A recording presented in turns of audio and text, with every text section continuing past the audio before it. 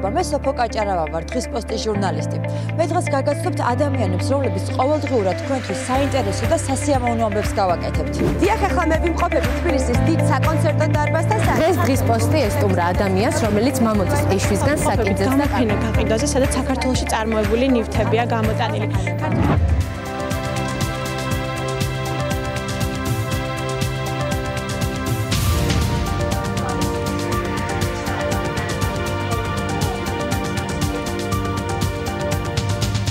მოგვიყვა რა საკეთებ? ჩვენ ახლა ვამბობთ სიუჟეტს ძალიან საინტერესო ადამიანზე. რუბრიკა ნამდვილი ამბავი.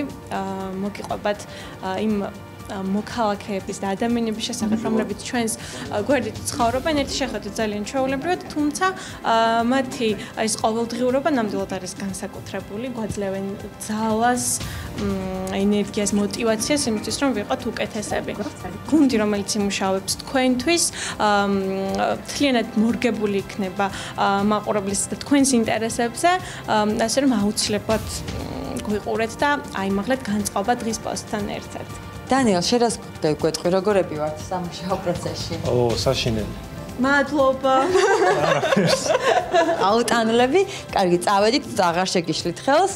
ჩვენ ახლა მივდივართ ჩვენს ერთ მომდევნო ჟურნალისტთან, რომელიც ვიცით, რომ ვიზაჟზეა.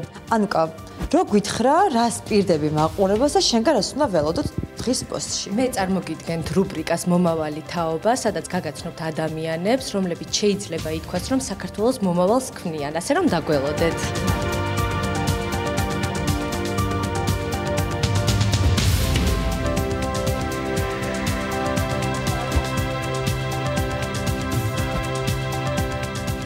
მე წარმოგიდგენთ მსოფლიოში მიმდინარე კულტურულ და შოუ-ბიზნესის ამბებს და ვეცდები, რომ დღის პოსტში ჰოლივუდური ამბები ყოველდღე მოგაწოდოთ.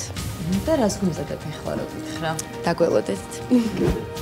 ჩვენ ახლა ვეძებთ ქეთი ბახტაძეს, რომელიც დარწმუნებული ვარ, რომ წიგნებთან იქნება და ვიცი, რომ არ ვცდები, რა თქმა უნდა, ის აქ არის. ქეთი, მოგაკითხეთ. მინდა გითხრა, რას უმზადებ დღის პოსტში ჩვენს მაყურებელს. მოგესალმებით, მე გახლავართ ქეთი ბახტაძე, რუბრიკა ლიტერატურული გამოფენის ავტორი და წამყვანი. ბედნიერი ვარ, რომ დღის პოსტის შესანიშნავ გუნდთან ერთად მნიშვნელოვან და საინტერესო ამბებს მეც მოგიყვებით. საინტერესო სტუმრები, ლიტერატურული სიახლეები და რჩევები. დაელოდეთ კვირაში 5 დღე დღის პოსტს და ჩვენთან ერთად დაგეგმეთ წიგნიერი კვირა.